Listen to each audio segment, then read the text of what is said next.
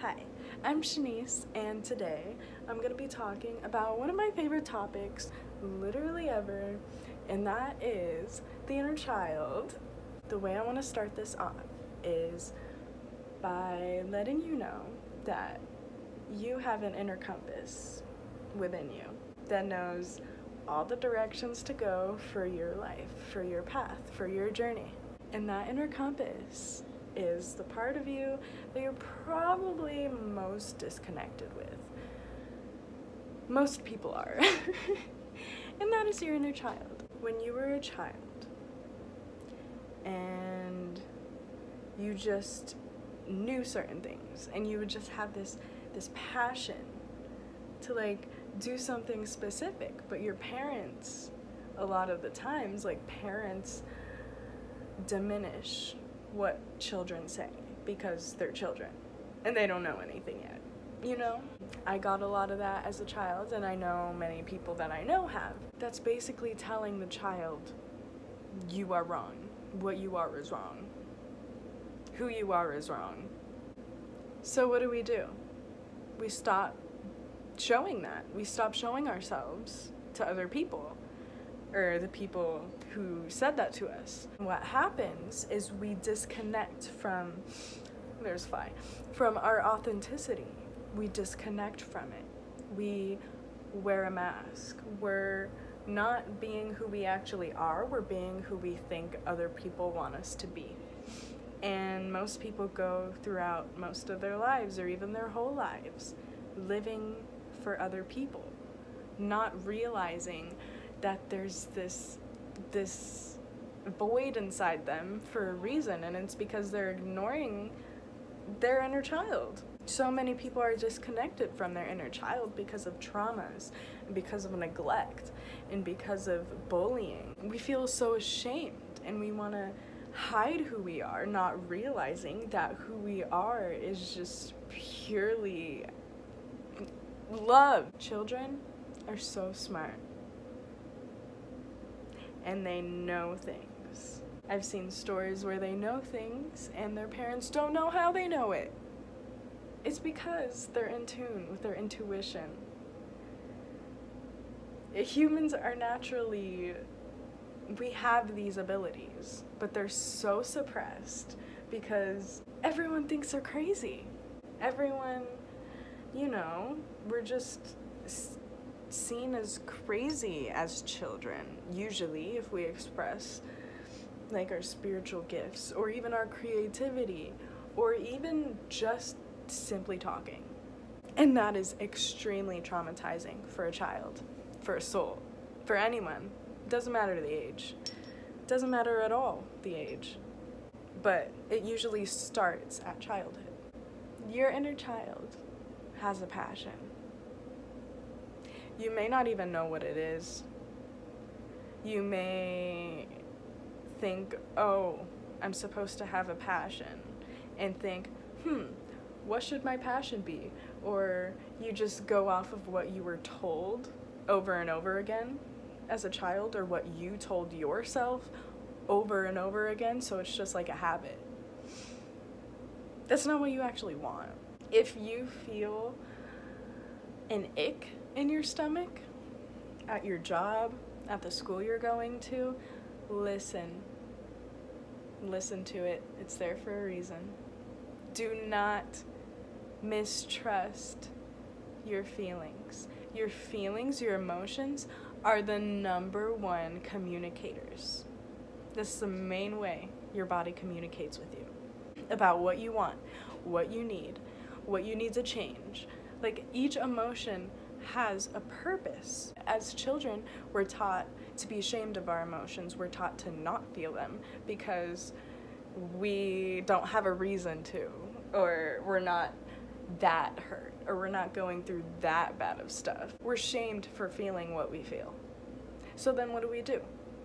We don't feel. We're disconnected from our feelings. So we go throughout lives disconnected from our feelings. Some people go heartless. Some people actually go the opposite and become extremely empathic with no boundaries. And they just continue getting hurt over and over and over again, and they don't know why. They don't know why. They're playing out these patterns that were built through programming, childhood programming. Your brain isn't you.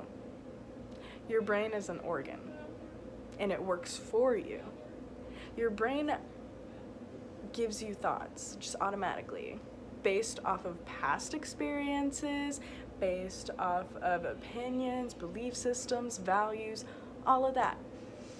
So it's very limited what your thoughts are. Very limited, not open-minded at all.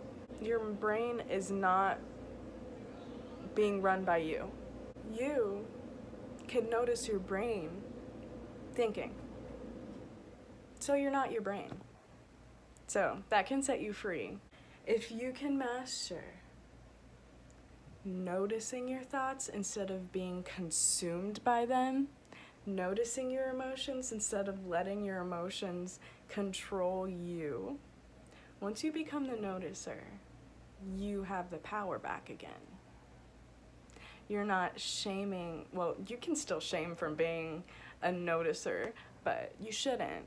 You should just notice it, accept it, be patient with yourself, be kind with yourself, acknowledge the pain you went through, feel that hurt, throw a tantrum in your room. Like, no one's gonna see you. Throw a tantrum, throw things, punch pillows, like, cry your eyes out for hours. I don't know, like, just, even laughing. Laughing is a release. Just laugh like a maniac.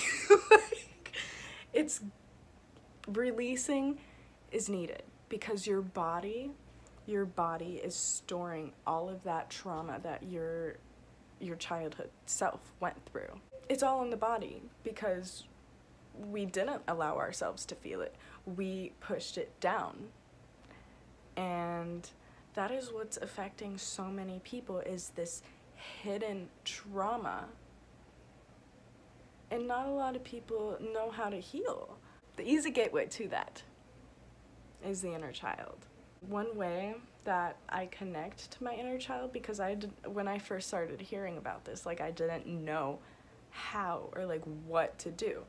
So for me, I notice the times that my inner child wants to speak to me the most is when I want to distract myself, when I want to just be on my phone, when I want to play on my laptop, when I want to smoke a bowl, like, you know, anything to distract my mind, because my mind, I don't know, it just makes me uncomfortable. And that uncomfortable feeling is my inner child saying, hey, I need comfort, hey, I need attention, hey, I need love. And when I don't give in to the distraction, when I give myself that attention, when I give myself that time of day, that energy, that compassion, that love, I feel it. I fill my own void. And I feel heard. I feel seen by myself. And I've never felt that before. I went 21 years on autopilot. I went 21 years not comforting myself when I was going through so much, and I needed that comfort. So another thing that I do is I think back to the times when I needed comfort the most and when I craved it the most from other people, and I literally, out loud, I talk to my younger self. I tell her what she needs to hear. And when I do that, when I like visualize that, when I create that in my mind, I literally feel that inner child in me healing.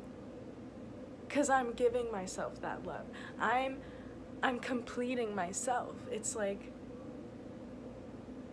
the more you heal, the more you just become more like how you were as a child. It's like when you grow up, the world puts so many masks on you. There's so much fog. You don't know who you are. You're trying to find who you are in this outer world, when really this outer world is the place where you lost who you were.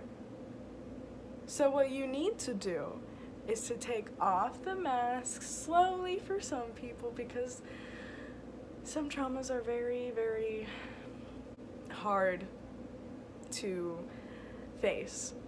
So some people really do need like professional care, but at the same time, the person you need is you. So yeah, I don't know. I hope that you guys try it out or got some insights from my video. I'm sending you lots of love and healing. I hope you have a great day, a great week, a great month, a great year, and an amazing life. I love you.